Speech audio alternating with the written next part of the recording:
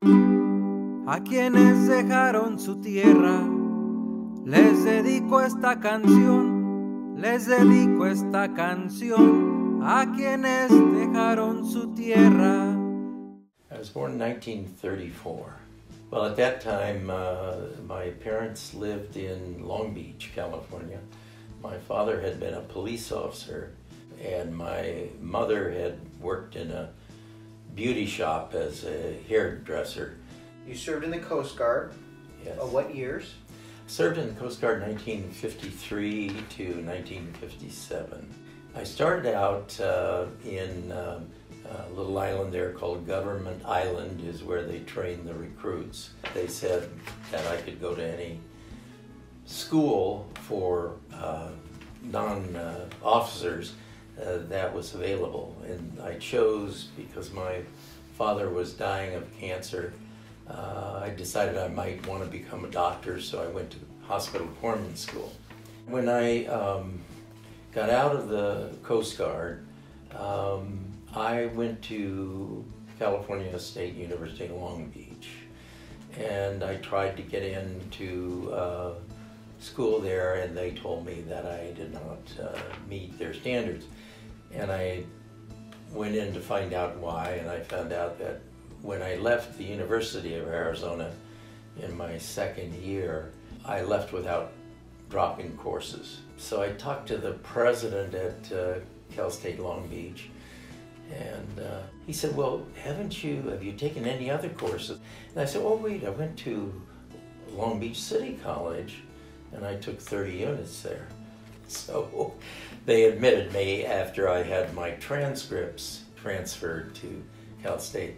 And I think that was the first thing that not only made me have a better understanding of higher education, but especially of community colleges and how important they are. Then towards the end of my 3 years at Cal State Long Beach, I majored really in two subjects, political science and public administration. After I graduated from Long Beach State, I went to work in Garden Grove.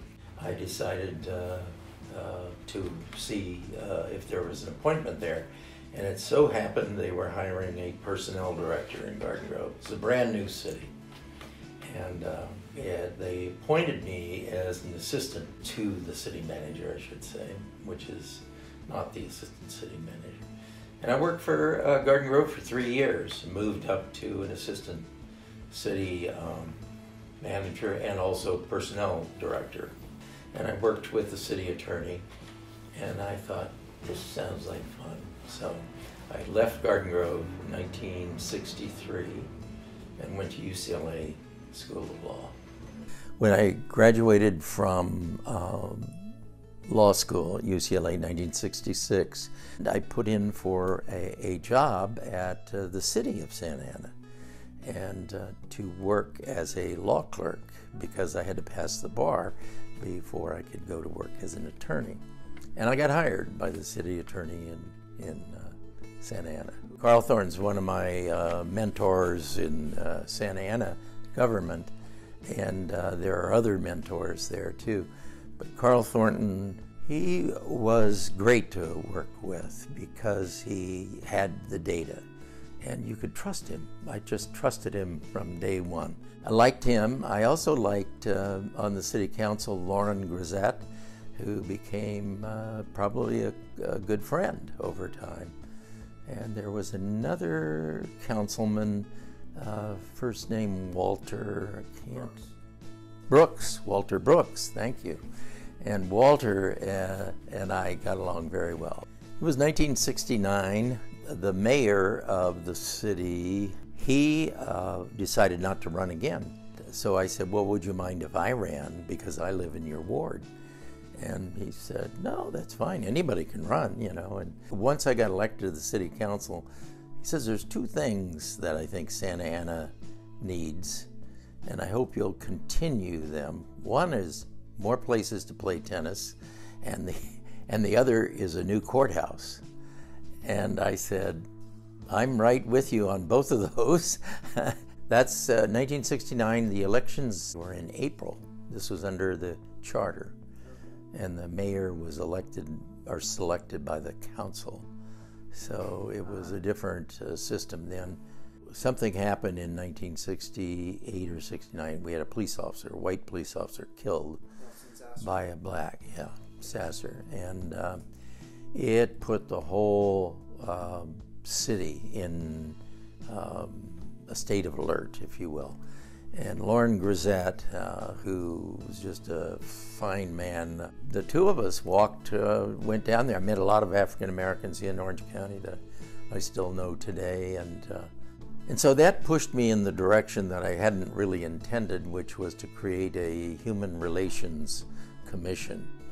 And we did that. Apart from this was things like low-income housing. So we started working on that, and we created a Santa Ana Housing Commission or Authority. Besides those two, I saw as a need for redevelopment. As a practicing attorney, I practiced more law in churches, because the courthouse was the old Santa Ana courthouse.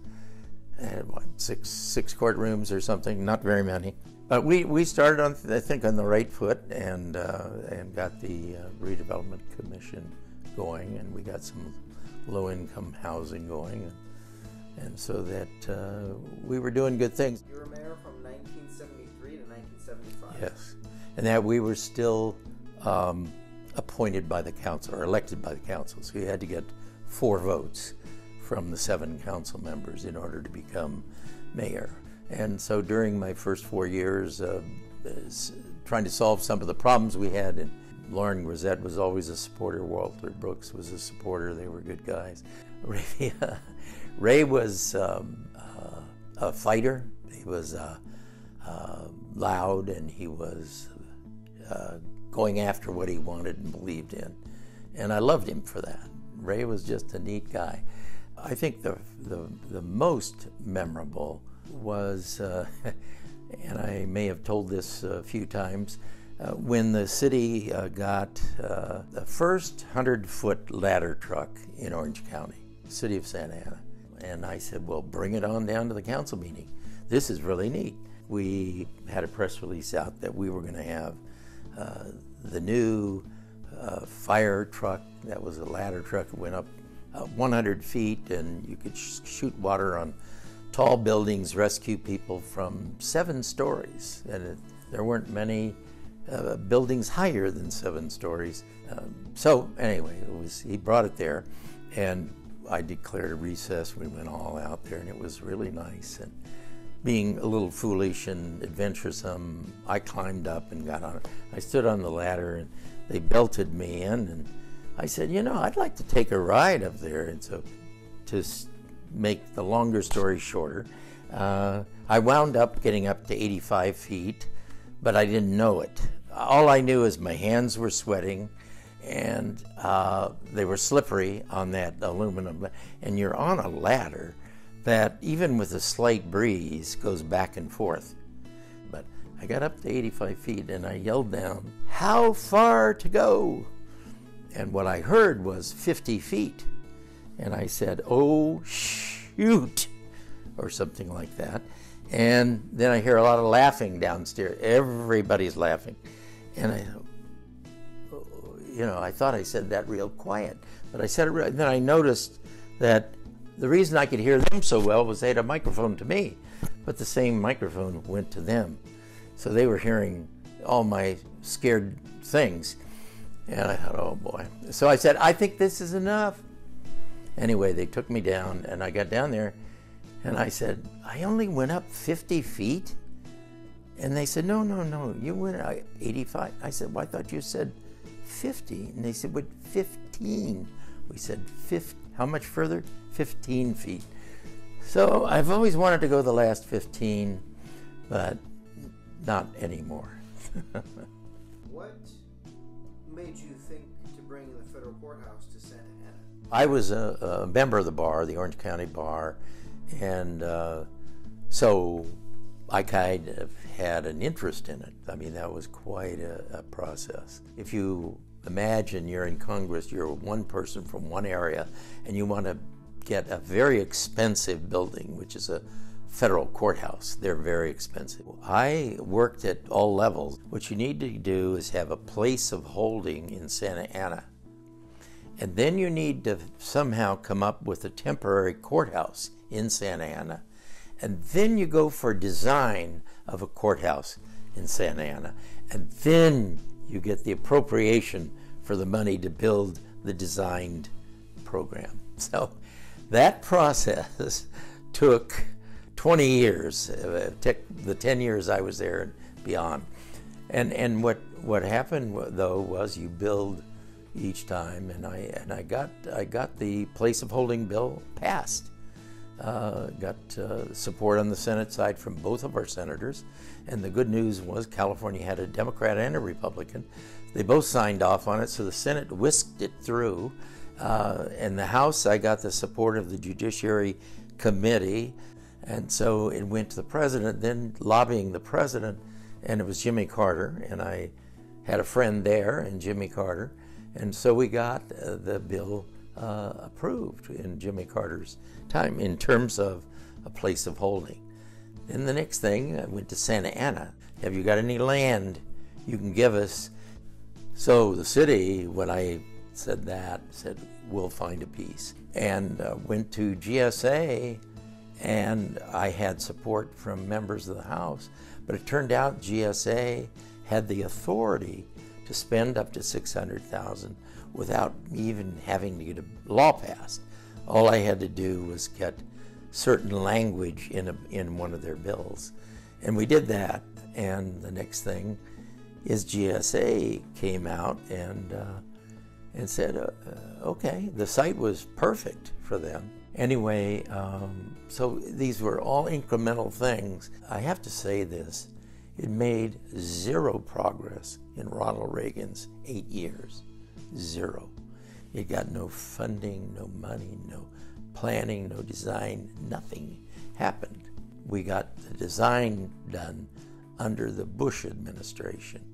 And so I thought, well, that's great. Now it's kind of bipartisan, place of holding by the Democrats, and we got that. And that went forward, and then we got Bill Clinton, 92, for 8 years. And in the Clinton administration, we got the entire funding. The 90% of all the money spent, 90% was funded in the 8 years of the Clinton administration. So anyway, the funding came then, and then the building and construction kind of followed, and it was dedicated, 90-something? So it took a while, and there were setbacks, but it sold, and it passed, and that's what it is.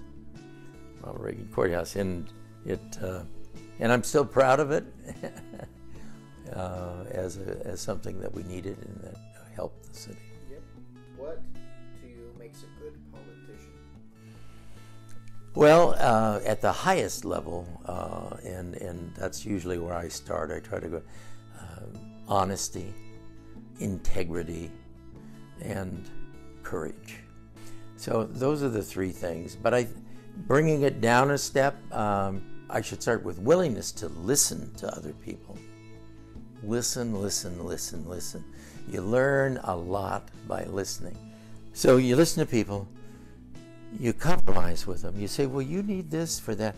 So compromise after listening, and I think being somewhat humble about not trying to say, you know, just being more relaxed about others when things happen. You know, when things happen and people take credit for it. It's not who gets the credit, it's who made it happen in their own mind, at least.